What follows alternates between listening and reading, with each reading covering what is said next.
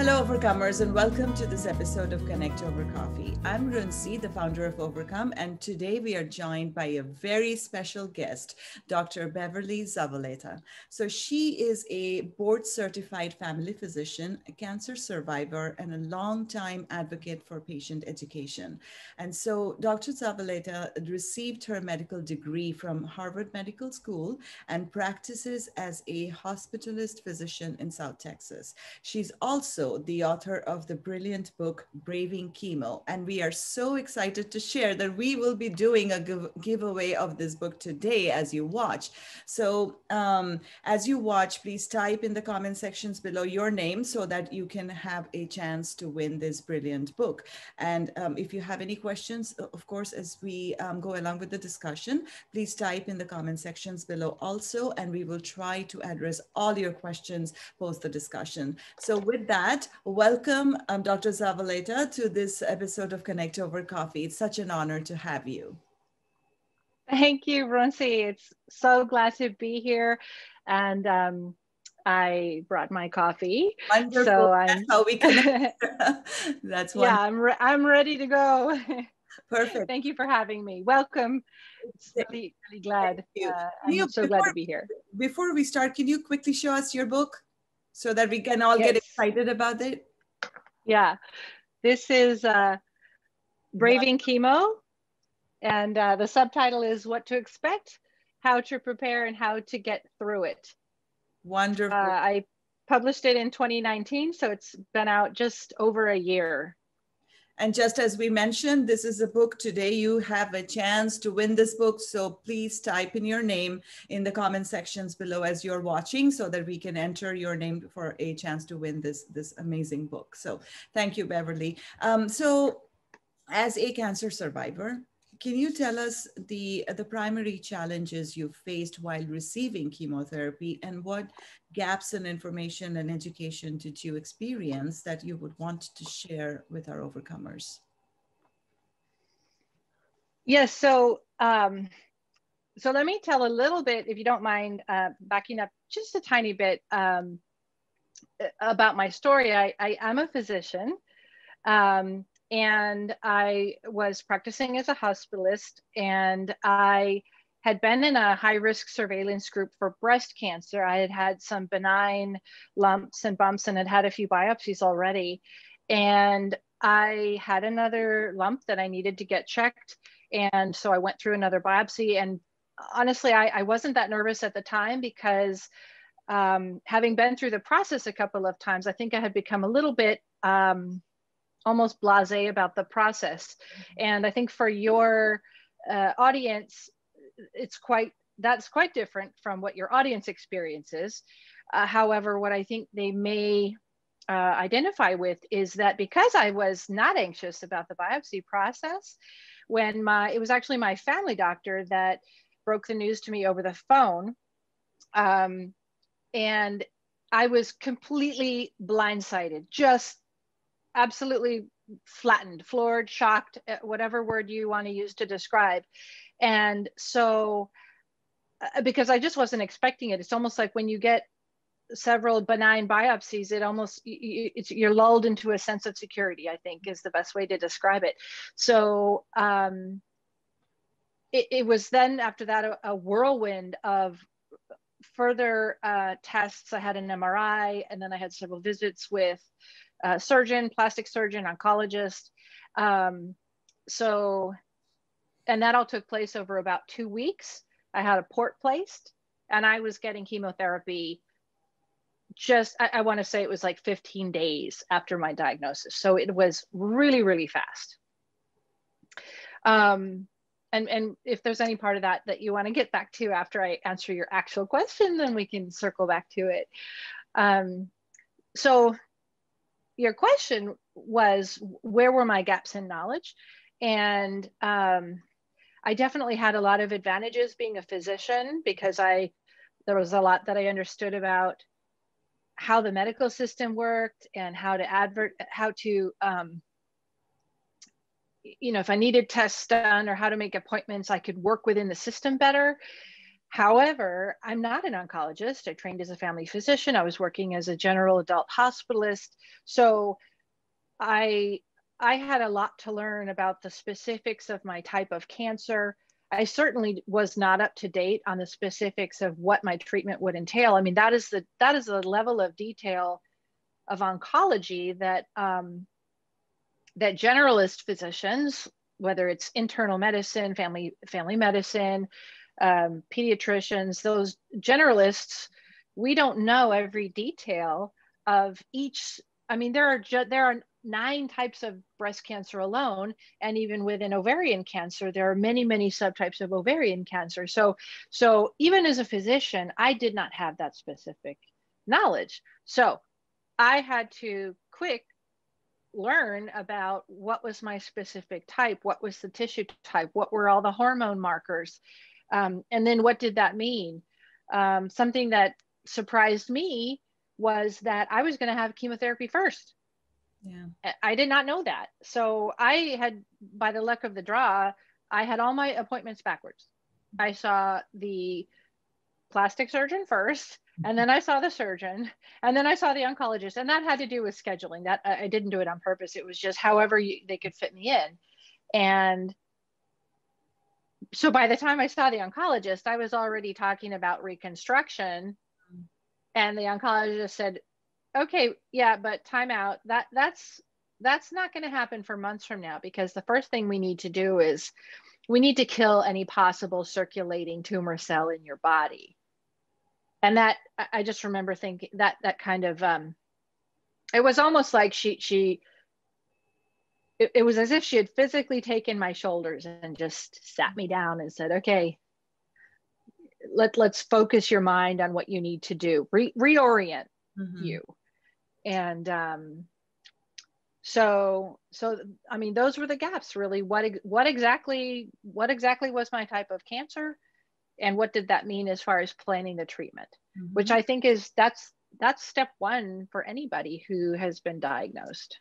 And you mentioned that you, being a physician yourself, if you grappled with that information, you can imagine that, you know, the rest of us who are not in the medical field, if we get diagnosed by something, breast cancer, ovarian cancer, any kind of cancer, it's just an overwhelming you know, plethora of information that we have to digest even before we get to the treatment level. So it's just a lot. So thank you for mentioning that. And in terms of, you know, regardless of the type of cancer, whether it be ovarian or breast cancer, the effects of chemotherapy are often similar. It's you know, same issues and challenges that we face. So can you briefly tell us about the side effects you experienced while undergoing chemotherapy? And we understand that, you know, that may be a little different for breast cancer versus ovarian cancer, but like we said, I mean, there are certain things which will be similar. So if you could just talk about it, that would be wonderful. Yes, so I'm happy to do that. And interestingly, okay, so preventing and limiting the side effects of chemotherapy is my mission right now, through writing my book and also my outreach that I do on my website and blogging and my contacts in the cancer world. And a lot of that comes from what I experienced, and then also my community that I became part of as I entered the cancer world. So sort of I was going to say my cancer friends, but you all know what I mean. You know, you become part of the community. And so yes, even though everybody's different, we do share some things. So I had hair loss. So I had triple negative breast cancer. And actually, of the breast cancers, triple negative is the most similar to some forms of ovarian cancer. Probably many people don't know that, but there are a lot of similarities. So I received 2 types of chemotherapy. I received carboplatin, and I also received a taxane. I received Taxol. So both of those are used heavily in ovarian cancer. So there is a lot of overlap if you receive those two medications. So hair loss was one. I also had severe fatigue, anemia, and then by the end of my treatment, I think what affected me the most and is still affecting me today is neuropathy. So the hair loss, eventually my hair grew back, and not quite the same as it was, but I do have hair, which is great. I enjoy having hair. And the anemia took a few months to resolve, but that also resolved. And the neuropathy, which is abnormal nerve function affecting mostly my feet, legs, and fingers, numbness, but also burning and tingling. So it's not just absence of feeling, but it's can be pain and excessive feeling. In other words, things that shouldn't hurt can hurt, or a light touch can feel like an exaggerated touch. So dysfunction of the nerves. And that unfortunately has stayed with me. It improved quite a bit, but I still have it, probably a mild to moderate amount, and that affects my balance and my ability to do certain forms of exercise and activities.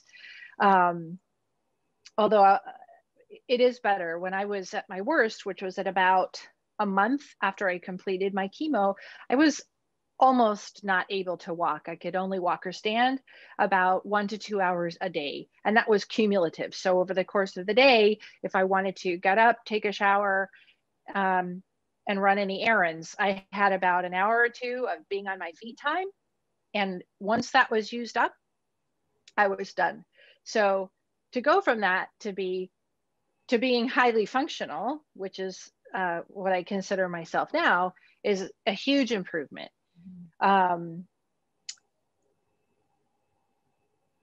So I think, and it's something that a lot of people struggle with.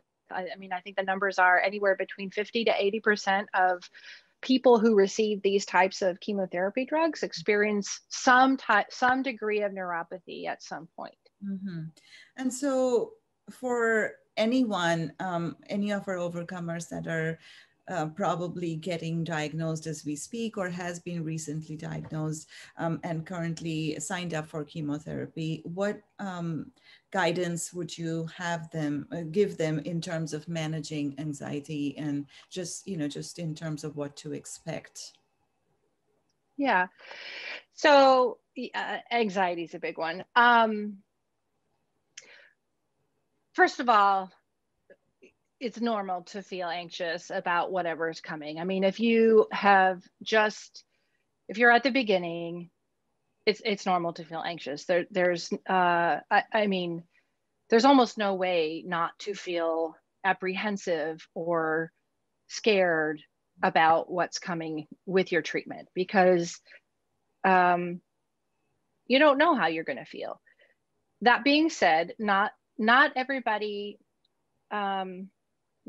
gets terrible neuropathy.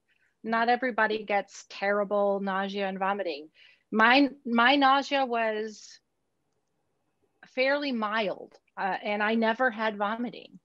Some people have it a lot worse, but I didn't. Now, I was very careful to take a lot of preventive measures, and I can talk about that a little bit more about what I did to prevent that. So I think I would recommend that people try to not get caught up in the anxiety. In other words, recognize, okay, I'm anxious. That's okay. That's normal. And I tend to personify my emotions sometimes a little bit, and it might sound silly, but I talk to them a little bit like, okay, anxiety, I see you, but all right, like, you're here. Okay, but you know what? Now that I've talked to you and said hello, can you please just sit over there because I have to have the rest of my day now Love that. and kind of have a little conversation. I love that. And taking it a little further, maybe just give it a name too, right? While at it. That would be nice. Yeah. Yeah. I think, you know, I did that a lot with fear as well. Kind of naming fear and saying, okay, all right, fear, we're here, we're going to chemo today. Like, you know, and it almost, I think because I felt a little bit, I also used humor a lot, like being a little bit silly about it, because you feel a little bit silly talking to yourself, like, okay, I'm talking to myself again on my way to chemo. And there was one of my friends who designated herself the official dark humor, captain of dark humor for my whole chemo experience. And so she would send me these funny comics. She sent me a couple audiobooks, humorous audiobooks to listen to. And so she and I would have funny conversations about stuff like that, about, you know, me talking to myself on the way to chemo, that you have to kind of talk yourself up to go do it because it is scary, and kind of get yourself in the mood. And I mean, there are just kind of, there are a lot of funny memes out there and jokes about chemo, and, you know, about you know, having, you know, it's the strongest cocktail you'll ever drink, and just kind of these silly things. And I think it's a combination of dark humor that it's not a laughing matter, that it does take strength and courage to do it, to face it. But at the same time, when you're kind of poking fun at it, it lightens it just enough that you don't get sucked down into that dark hole when you're trying to find that courage. Which is why I named the book Braving Chemo. And that's a brilliant segue into my next question, because I was going to ask you, why did you decide to write the book Braving Chemo? And tell us how folks that might be interested to purchase the book, how can they access it? So, so the book was inspired by a very close friend of mine who, I'm sorry, I just got kind of emotional all of a sudden. She's alive, so no worries. She's a good friend of mine. She lives here. She and her family are good family friends of ours. And her sister was diagnosed with cancer probably about a month after me. And so she was going through cancer diagnosis and having, she had a surgery and then a chemo. And so the three of us were texting and having email and calling. And I mean, I was not her doctor, obviously, but I was assisting her with some of these, like what we call in medicine curbside consults. I was explaining some medical things and then side effects. She was asking me about things like nausea and skin rashes and just some things related to her treatment. And then maybe about 4 or 5 months later, my friend, she's actually a university professor here, and she said, and she has a PhD in education. And she said, you really need to write a book with everything that you have taught us. Mm-hmm. And I said, oh, no, I can't do that. I'm, you know, I'm just a month after my surgery. I'm too tired and I just want to go, you know, get busy and go back to work or whatever. And she said, well, no, I really think you should write a book. And, so she just kept on me, basically. She just kept nagging me to do that. So after a few months went by, I decided that maybe she was right. And so, so I started working on it. And it took 5 years of different iterations. And I mean, there was a lot between there and here, but that was the beginning, was just working with that one friend and her family And I guess I realized that if they needed something like this, then probably other people did too. Absolutely. And thank you for writing. And I'm pretty sure many of our overcomers will and have benefited the wonderful information that you have shared in this book. And for those of you that are watching, remember that you're going to get a copy of this book as a giveaway. So type in your name in the comment sections as we chat so that we can collect them and then enter you for a chance to win this amazing book. So back to my question. So I know that you wanted to share a few tips that you would like to give to our overcomers in managing the chemotherapy treatment and overcoming side effects. So while you were going through your chemotherapy, tell us what factors would make your top 10 list of absolutely must do's while in chemotherapy that you would want to share with us. So I think the first thing is not a specific tip for side effects, but let me even kind of back up a little bit. The first thing is plan to ask for help. Mm-hmm. That's the first thing. And that was something that was not easy for me. I'm a fixer. I am a fixer by nature, and I'm also a doctor, so I give orders for a living. So I'll admit it. I mean, it's not in my nature to ask for help. But when I got my diagnosis, something must have just hit me over the head, and I knew. I just knew I was going to need help, and so I did. I just asked for help. I talked to my friends, I talked to my family very quickly, and I just started asking, and I'm so glad that I did. And I was overjoyed and grateful that people were willing to help. And I think we often underestimate how much people really are willing to help. And so that would be number one. And don't feel embarrassed about it. It's very hard. We all feel like we want to be self-sufficient, and we're embarrassed, and we don't want to be seen as weak. And this is a whole nother podcast episode, but there's a lot of pressure to be strong and fight and be the good cancer patient. And there's all this weird societal pressure that a lot of us feel. That's all just malarkey, and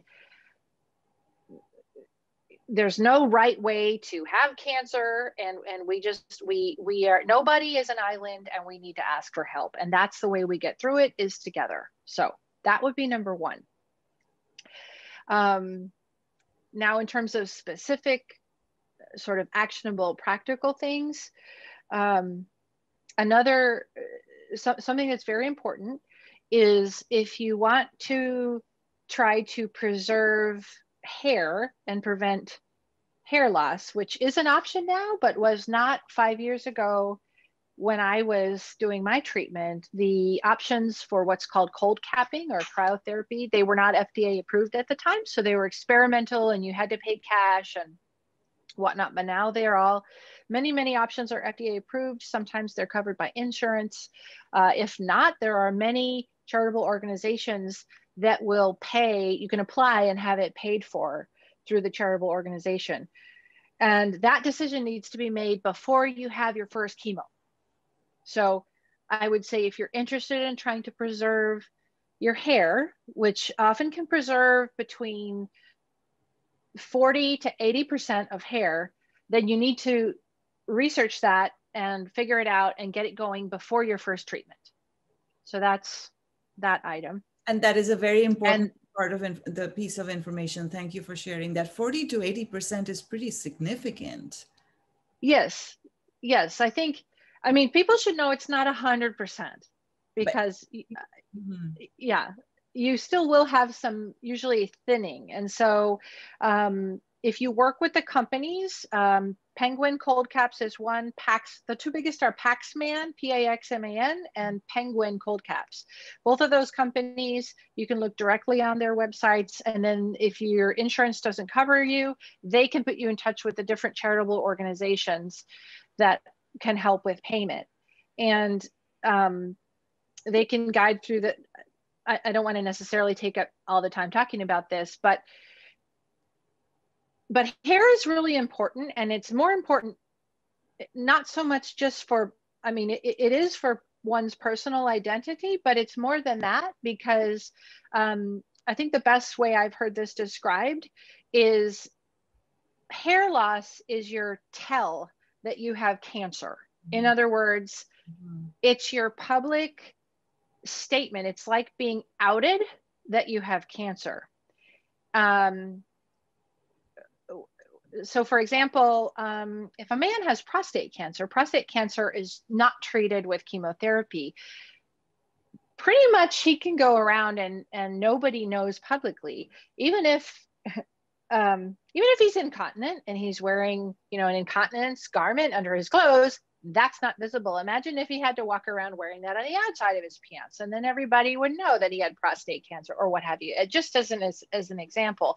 But when you're bald and you have, I said in the book, I describe it as, that's what gives you that cancer patient look. And so you're automatically outed if you are bald, or even if you're wearing a headscarf typically. Obviously, if you wear a wig, then you can get around it, but it has to be a really good wig, because a wig that's obviously a wig also outs you. So I think for a lot of women, the cold capping is their way of, it's just privacy. It's not vanity, it's privacy. And that's a huge thing. In other words, I don't want me having cancer treatment to be the main issue that everybody either talks about or thinks about, or, I don't want to bring that to work. I just want to go to work, or I don't want to bring that to, well, whatever you're doing, the PTA meeting or what have you. So anyway, I just wanted to put that out there. What was the question? We were talking about the top factors that would make your list of to-dos while yes, undergoing chemotherapy. We talked about the hair, and so we were moving on to the next. Okay. What else would you do in terms of your guidance? The specific side effect management, I think. Yes. So what I see as a hospitalist in my patient care is, in terms of the worst side effects during chemotherapy, what I see in taking care of patients is the nausea and vomiting. Because people get dehydrated. They are not able to stay ahead of taking in enough fluids and food to maintain themselves. And then they get admitted to the hospital needing primarily IV fluids, but they also aren't eating enough, and they're getting more and more malnourished. And then the more malnourished you are, you're basically starving, and your body is getting weaker and weaker. You're literally digesting your own muscles. You're having what's called cancer cachexia, which means digesting your own body. Now, forgive me, I know that just sounds, I say it like it's nothing. I'm sure it sounds terrifying to non-medical people. But so most of it is probably. So staying hydrated. I'm sorry? No, I'm saying, so staying hydrated and eating a good diet, it sounds like it is very paramount while you're going through chemotherapy, especially the hydration part, right? Yeah. Yes. And it is preventable, but you do, I think, but it's easier said than done. And it really needs to be, it's really something that I think people need to have specific instructions. They need to take a lot of care. They usually need help. In other words, what I recall as a patient, I mean, I had the advantage of knowing ahead of time that was going to be of paramount importance. I had it foremost in my mind, And I really got ahead of it. And so there were two things that I did that were instrumental. One, taking my anti-nausea medicine on a schedule for 72 hours after every treatment. So not waiting until you feel nauseous to take that medicine. And I had 3 different anti-nausea medications, and I took them in a staggering fashion around the clock on a schedule for 3 days. Mm-hmm. And then eating also on a schedule, small amounts, like 6 times a day, snacks. Mm-hmm. And I had planned it out in advance. When I've described this, so now, again, I'm not an oncologist, I'm a general adult hospitalist. So when I do admit patients who have gotten down into this dehydration hole, and I mean, honestly, knock wood, everybody that I've admitted, they've bounced right back up, and in a few days they're able to go home, and then they usually take a little break from chemo, and then they're off back to their oncologist again. But what I tell them is, I said, think of yourself like a newborn baby. Mm-hmm. A newborn baby, okay, in a small percentage of cases, the mom and the baby have perfect compatibility, and everybody is eating and happy and sleeping, and whether you're breastfeeding or bottle feeding, it's all just wonderful, and the baby cries and you feed on demand and it's fabulous, okay? But really, like, that's a small amount of cases. Usually the baby is fussy, and then you have to look at your watch, and then you have to, you know, or maybe there's a breastfeeding mismatch, and you have to encourage the baby to eat, and the baby is screaming, and then you have to swaddle the baby. There's all this, there's difficulties. So you make a feeding schedule. Why? Because if you don't, the baby gets dehydrated. Mm-hmm. So I said, think of yourself like a newborn baby. You need to put yourself on a schedule. You need to pay attention to what you're eating. Pay attention to how much you're urinating, because what do we do with the babies? We count the diapers, you know? Mm-hmm. And actually I had a family recently say to me, oh gosh, please don't make me look at my dad's, like, you know, urine or what have you. I said, well, no, you just ask him if he's gone, you know, how much he's going to the restroom or what have you. But if you can do that for yourself, put yourself on a schedule and pay attention to that, so that, because once you're already so dehydrated that you just don't even want to get out of bed, what happens as a patient is you lose your judgment. You want to just send everybody out of your room. You just want to stay in your bed. And before you know it, you haven't moved in 12 hours. You haven't eaten anything in 12 hours, and you haven't gone pee in 12 hours. You're dehydrated. Mm-hmm. You're behind. You're a half a day behind. So the specific tips are: use a schedule, take the meds on a schedule, eat on a schedule, and be very aware. And I give instructions too. If you're not urinating and you can't eat anything in 12 hours, you got to call your doctor. Yeah. Mm-hmm. Right. Like 12 hours, that's the cutoff. Mm-hmm. You talked about neuropathy, right? So I know you have mentioned that, you know, it's been a few years, but you're still kind of experiencing it and kind of managing it. I know that several of our overcomers have the same challenge as you do, as mm-hmm. one of the lingering effects of chemo, right? So what would you say personally, first of all, what have you done to manage, and what would you, how would you guide our overcomers with this, that may be facing the same challenge? Yes, thank you for asking that. That is, peripheral neuropathy from chemo is a big problem.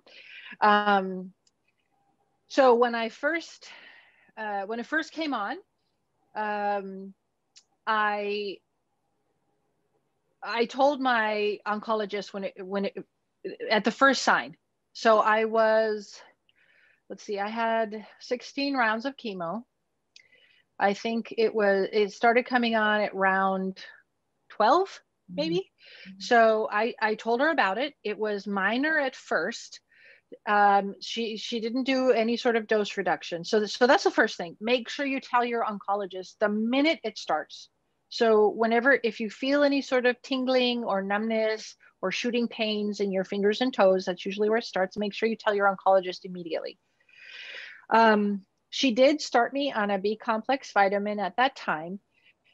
There's not a whole lot of scientific research evidence supporting that that is helpful, but your oncologist might start you on it, especially at the time I was very anemic. So she had me on iron. So I think she put the B vitamins as a complement to the iron that I was taking. So again, I'm not suggesting that you take B vitamins, but I'm suggesting that you ask your oncologist, and there may be some things your oncologist will do. It did get worse. So my chemo ended, but the neuropathy continued to get worse.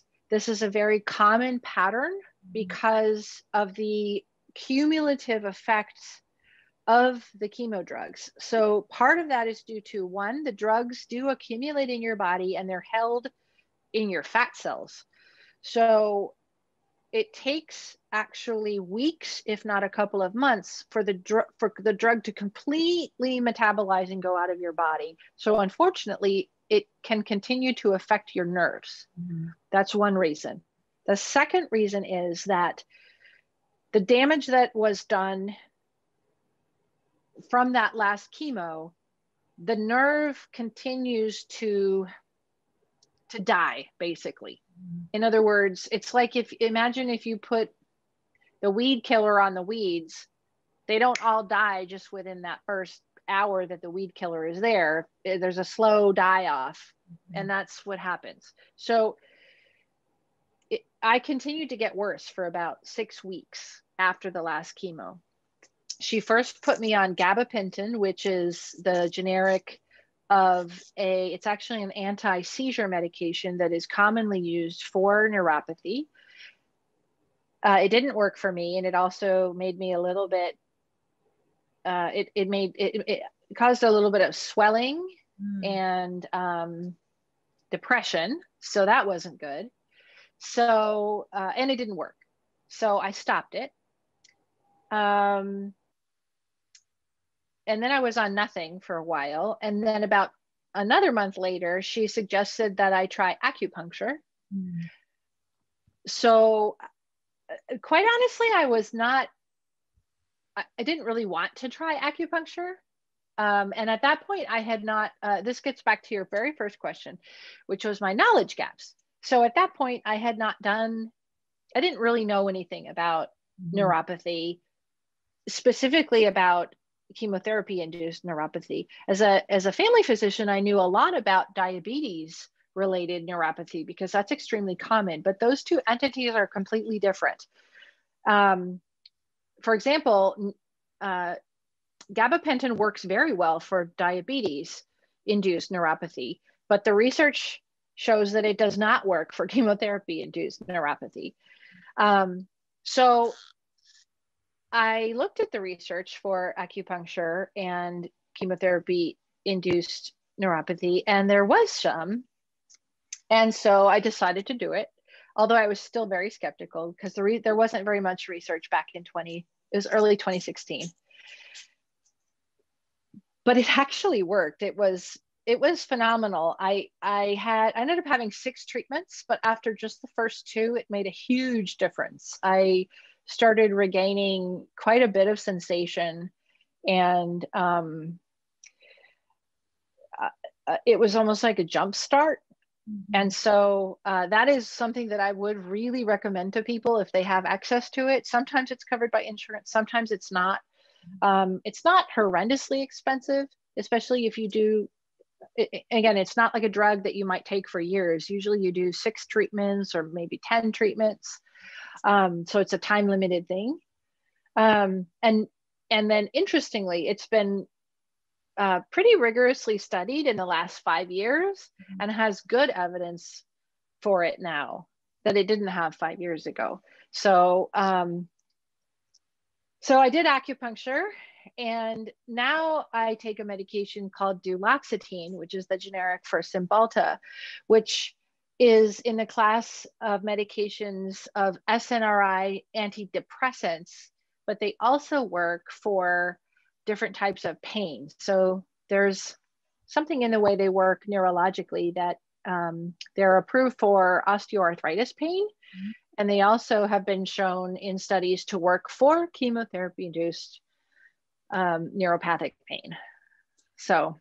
And that's wonderful information. And we would obviously encourage all of you that are watching to go speak with your physician about the options that are available to you. And very thankful to you, Dr. Zavaleta, for sharing all this great information. So now, in terms of diet, did you follow anything in specific while you were going through chemotherapy?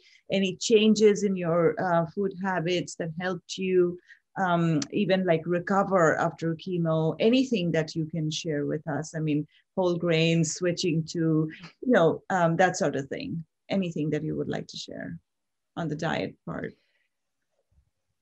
Yeah, so first of all, I want to say that the most important thing is for people to make sure that they're staying hydrated. So drink as much water as they can, not get dehydrated.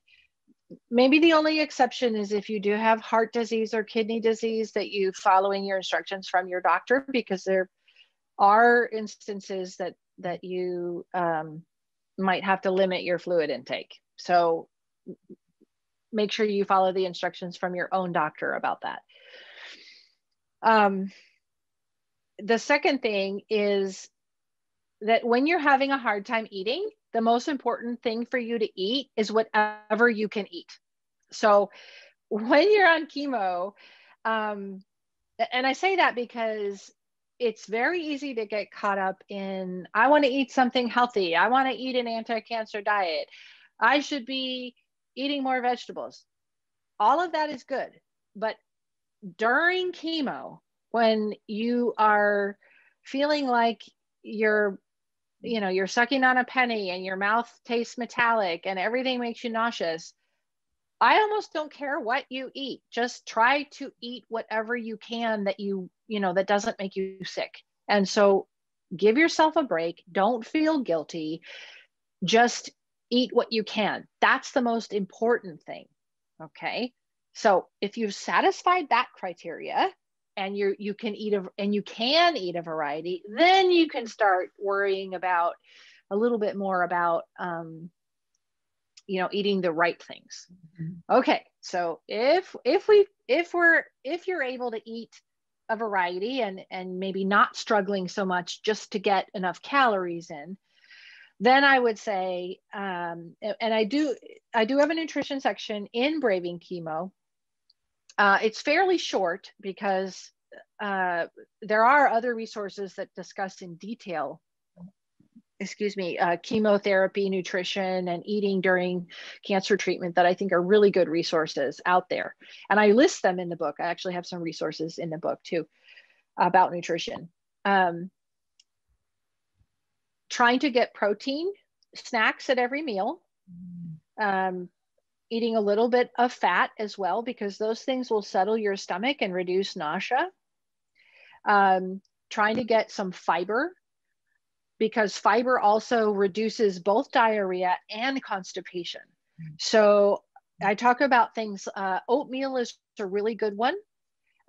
So is fruit fiber. So things like applesauce, cooked beans. So pureed bean soup, like lentil soup, split pea soup,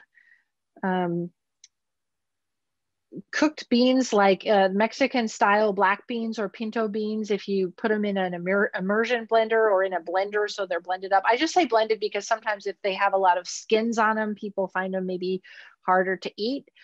So those things are really good because that fiber is really good for the gut. It also it's considered a prebiotic, meaning it promotes proper bacterial culture, healthy bacteria inside your gut. Mm-hmm. So again, if you're able to eat more types of things and you're not struggling so much just to keep things down, then you want to be eating those oatmeal, beans, applesauce, a little bit of protein at every meal. That'll help prevent nausea. I have a smoothie recipe in the book. I talk about drinking tea and using ginger as anti-nausea as well, if you want to do that in addition to your anti-nausea medicines. The other thing, and then the last thing I'll say about diet is I talk about disinfecting your fruits and vegetables. And that's really important because if you're going to eat fresh fruits and vegetables, meaning not cooked, because if it's cooked, then you can just rinse it and then cook it, and that'll kill any of the germs. But when you're on chemotherapy, your immune system typically is going to be quite low, especially periodically.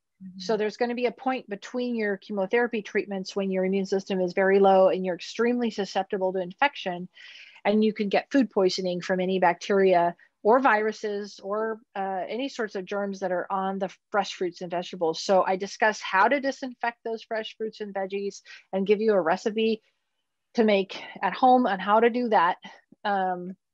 If you're motivated. If you're not, because God help us, like, who has time to be doing that? Then just eat applesauce or just cook your veggies and call it a day. Like, now is not the time to be messing with a fresh fruit smoothie. Like, it just takes too much time. So, yeah.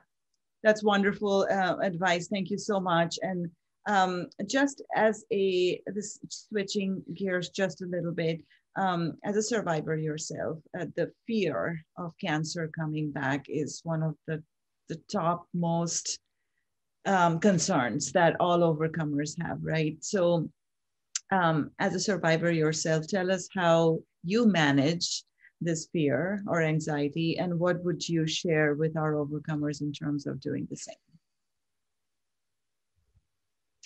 Fear. Yep. Other than giving it a name, right? Yeah, I know. I think of it as, yeah, capital F fear. Like, hey, how's it going? So I would say early on, it was worse. Mm-hmm. I had to, every day it was more of a gripping physical sensation type of fear. Although because I was more wrapped up in my treatment, it was easier to be distracted. Mm-hmm. And that's just how it was, distracted by doing my treatment. I was busy. Then once the treatment's over, you graduate into, congratulations, welcome to the rest of your life. Mm-hmm. It actually, ironically, I think gets a little harder. And I know a lot of people feel that too, because now you're not distracted. Now you have to figure out how to incorporate yourself back into yourself or what. And I would say that we had a reckoning, my husband and I. I mean, we had a reckoning of how do we want to structure our life. It maybe wasn't so visible to other people on the outside, in the sense of we didn't move to a different city, or neither one of us really took different jobs. I restructured my work a little bit. I wanted to retain flexibility. But the restructuring also involved, we really, we moved the bucket list up. And that helps me deal with fear, because so it was like the big bucket list thing, like taking the kids places, and not just travel, but doing things mm-hmm. with people and the family, and just doing things in general, like the big B bucket list, because I felt like I just wanted to just start doing all those things. And I'm not unique. That's, I think, a very common reaction because, okay, I'm okay today, so I'm going to work on these things today. And if I have a recurrence, you know, a few months from now or a year from now or a few years from now, I want to be glad that I did all of these things and that I have been doing all of these things. And so just taking one day at that really, yeah, to me, that makes the fear less because then I have less fear of, you know, maybe it's not fear of death as much as fear of regret. Yeah, and missing out on things. You know? Yes, absolutely. Yeah, I understand that very well. Mm-hmm. And it's so for all of us, right? Because you know it's a natural ending to all our lives, and one day, or it is going to happen. It is going to come today or tomorrow. We don't know, but like you said, just doing things that you have always wanted to do, but kind of not pushed, and then being busy, and other things just come in the way. Just doing those things make life so much more sweeter, and then I think it takes the fear away to a large extent. So thank you for sharing that information. And so I have to ask you about vaccination and COVID because this is such an important topic for all of us right now. So as a doctor and a cancer survivor, what is your opinion on vaccination? Why should our overcomers take the vaccine? And especially those that are, you know, thinking or probably not 100% confident in the medicine or the, you know, concerned about the side effects. What would you say to them in terms of the vaccinations and the merits of it? This is a really, really important question. And I want to clearly say that I recommend that they ask their own oncologist because each person may have a specific reason that they shouldn't get the vaccine. But in general, cancer survivors and people, certainly people with active cancer, are at high risk for severe disease and death from COVID, especially people with lung disease or blood cancers, but other cancers, solid tumors, including ovarian cancer, are at high risk from severe COVID disease and death from COVID. So right now, there's actually today that is ongoing some panel discussion to try to get people with cancer a high priority status for receiving COVID vaccine. So I would encourage them to, if they're cleared by their oncologist, to get the vaccine if offered. And if they have specific questions, I recommend going to the Pfizer and Moderna websites to read about the vaccine, go to the CDC to read about the vaccine.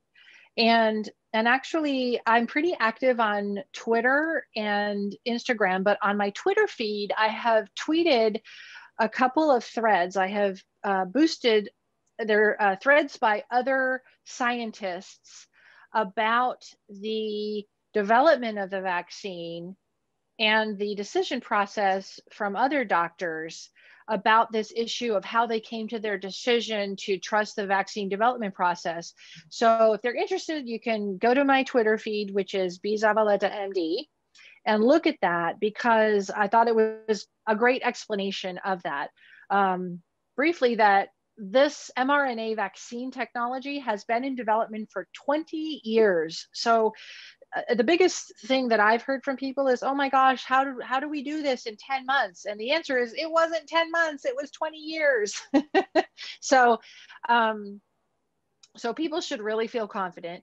I'm fully vaccinated because I do work in the COVID units. And so I was part of that frontline healthcare worker that got the very first round of vaccine. In my community, we have been vaccinating the phase 1B, which is the people 65 and older.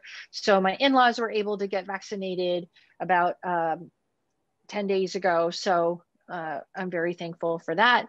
And hopefully all of our cancer survivors will be able to be vaccinated soon as well. Yeah, and thank you for mentioning the fact that you yourself took the vaccination, that and you are recommending, your in-laws got it, and so you're recommending it for the rest of the cancer survivors, because it's important for us to know who else have gotten it, especially the ones that we know and trust, you know, and to understand. Yes. Especially if you are sitting on the fence about it and not really sure whether or not you should be taking the vaccine, these kinds of conversations really help us make that decision and change that mindset that we might have. And there's nothing right or wrong about it. It's just a mindset, right? So we can do what we can to clear any doubts. So thank you for doing that for us. My last question to you is what message of overcoming would you like to share with our audience before we end this conversation? Well, I think I'll give a message of mindset, because I love to think about mindset. There are many, many mindsets for overcoming. And I think I briefly mentioned the fighting mindset earlier on, getting ready to go into chemo, but there are so many others. And I talk about a journey mindset in the book. I talk about a healing mindset. And I think it's important for each of us to find our own mindset, which is really a framework. And we can try them on like so many different outfits. And you don't always feel the same way the same day. You don't wear the same outfit. So you want to be flexible and open to that, and to use as many mindsets as you need so that you can overcome. And that's really important for our own mental health. And it's something that evolves, and we can keep working on it. And it makes us stronger, but also fuller and deeper and healthier. So I think that's a wonderful way to overcome. Absolutely. And I could not agree with you more than that. Thank you so very much for this fabulous conversation. You shared so much with us in terms of your own personal experience and your insights as a doctor. So that is really important. And so we deeply thank you for being a part of this series, being a guest today, and for sharing all your great wisdom with us. And so Overcomers, we are giving away her brilliant book, Braving Chemo. So if you want a chance to win, you need to be typing your name in the comment sections below so that we can enter your name for a chance to win this fabulous book by Dr. Beverly Zavaleta. And so with that, and also know that we need you to keep talking about ovarian cancer, because the more we talk about it, the more awareness we raise. And we will be back with the next episode of Connect Over Coffee very soon. Until then, take care and goodbye. Thank you.